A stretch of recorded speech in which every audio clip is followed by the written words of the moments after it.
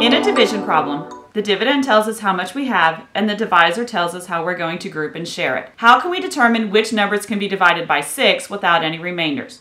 Well, if a number is divisible by 6, then it's also divisible by 2 or 3. Numbers that are divisible by 2 are even numbers, meaning they end in 0, 2, 4, 6, or 8. A number is divisible by 3 if the sum of its digits is also divisible by 3. Well, let's test this out using the problem 12 divided by 6. You can see that if we take our 12 items and split them into 6 groups, we can put 2 items into each group with no remainders. So 12 divided by 6 gives us 2. Let's look more closely at the 12, which is our dividend. It should be divisible by 2 and divisible by 3. At the end of the 12 in the ones place is a 2, so it's an even number, which tells us it's divisible by 2. If we add together its digits, 1 plus 2 gives us 3, which tells us it's divisible by 3. So yes, 12 is divisible by 6, like we see from our model. Now we'll test out dividing 15 by 6. Here we can start arranging our items so that we have the same number of our dividend put into each group of our divisor. When we do, we can see that we still have 2 items in each group, but now we have 3 items left over. There's not enough to put one of these items into each of these groups. So 15 divided by 6 gives us 2 remainder 3. If we look at 15 more closely, we can see that it's an odd number, which tells us it's not divisible by 2 because it ends in a 5. However, if we add together the sum of its digits, 1 plus 5 gives us 6, and 6 is divisible by 3. But in order to divide by 6, it has to meet both of those rules. Since it's only divisible by 3, it's not going to be divisible by 6 without having a remainder.